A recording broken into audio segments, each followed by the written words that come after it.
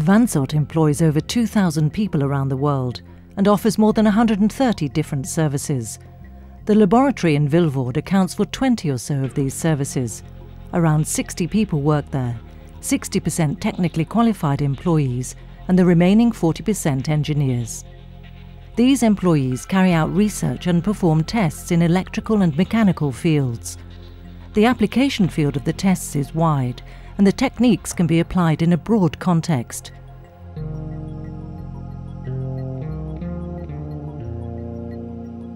Did you know that pressure tests can be undertaken at 800 times the normal atmospheric pressure, and tensile strength tests up to 80 tons? Follow this guide through the Vinçotte laboratories. Insurance companies, private individuals, or companies get in touch with us when they want to discover the causes of, for instance, a rupture in a car part such as the suspension, brake disc or drive belt, part of a gearbox, chains and cables. Some time ago, an insurance company got in touch with Vinçotte as an independent third party to ask if we could discover the cause of a fire in an electrical appliance.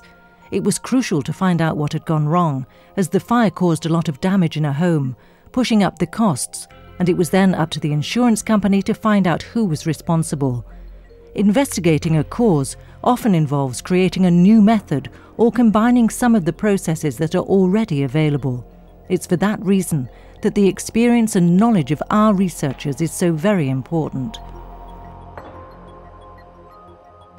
Various objects and parts are tested and handled in the material testing department.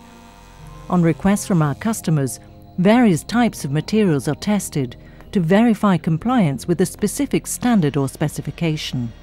In the workshop, the materials are prepared for different tests. For this preparation, we have at our disposal different machines, including mill cutting and turning machines. The preparatory stage is important because often materials have to be converted into test pieces with standardized dimensions. As soon as the test piece is ready, we can set to work on it. Different tests can be carried out on these pieces to check their characteristics. The most common ones are the tensile strength test. In this case, the pieces undergo a tensile test to determine the elastic limit, the tensile strength, and the extension of the material. The tensile strengthening machines are suitable for tests up to 80 tons. We work together with other independent bodies for tests involving up to 180 tons and more. Another common test is the impact test, used to see if a material is tough or brittle. This test determines how much energy a test piece can absorb before it breaks. The more energy that can be absorbed, the tougher the test piece is. A material's quality may deteriorate because of age, wear, or external factors such as the temperature. These factors affecting the material can also be simulated in the laboratories. Test sample welds have to be flawless, otherwise defects such as inclusions or ruptures may be the cause of unforeseen wear and tear. When a welded joint is bent, any minuscule welding defect soon produces a surface rupture. Our laboratory has lots of other options for investigating materials in greater detail. Materials can be investigated with a standard or electron microscope. This provides magnification up to 30,000 times so that each grain of a material is visible. Impairments, such as creep degradations, can therefore be monitored and predicted so as to prevent any accidents. In order to determine the hardness or resistance to wear, an examination is made of the test sample's resistance to the penetration of another harder object. The findings also give an idea of the tensile strength of standard steel grades. A completely different technique involves the chemical analysis of a material. Our Foundry Master system can distinguish different chemical elements and determine their metal content. That's not all. Electrical equipment entering the EU has to meet a number of safety requirements set out in the Product Safety Directive. Belgium's Federal Public Service for the Economy often enlists the aid of our electricity department. The staff carry out tests and examinations on products. verifying if they operate in compliance with the relevant rules, such as the low voltage, EMC and RoHS directives, and if they're safe for the European market. Checking whether current-carrying components can be touched is a standard examination when testing electrical equipment. For example, can users touch the heating component of a hairdryer? How child-friendly are sockets? Do they still operate after being used 5,000 times? Checking whether an overvoltage can result in insulation problems in an electrical circuit. And the curling iron or styling iron. Is the wire damaged if you turn it back and forwards too much? This is tested by producing 10,000 reciprocating motions under load. After this test, the findings are analysed. Checking if the material used for sockets is self-extinguishing after being brought into contact with a 750 degrees Celsius filament.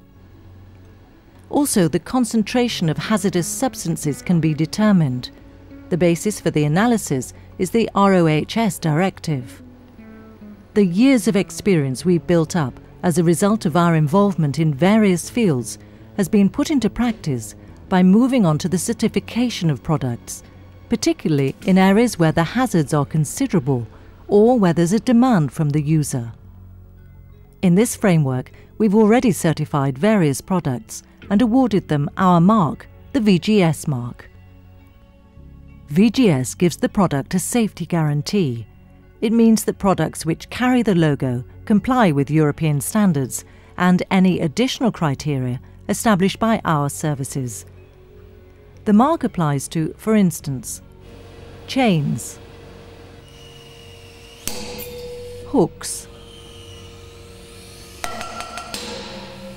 synthetic hoisting slings, scaffolding and ladders, but also household rubbish bags for which specific standards are set, and electrical equipment such as sockets and table sockets. Producers, suppliers or importers sometimes turn to Vinçotte to test a product for which there are still no directives or standards. A team of specialists then closely assesses the assignment and proposes a suitable programme on the basis of what available knowledge there is of similar products and experience. A few of our recent programmes are the testing of pocket bikes, an investigation at the request of a manufacturer into the fire resistance of plastic fuel tanks for cars, diving cylinder pressure tests, identification of bioplastics on the basis of infrared analysis and other analyses. This is only a random selection of our services. We focus in particular on areas where we can share our knowledge and experience. The application of the different techniques can be substantially extended.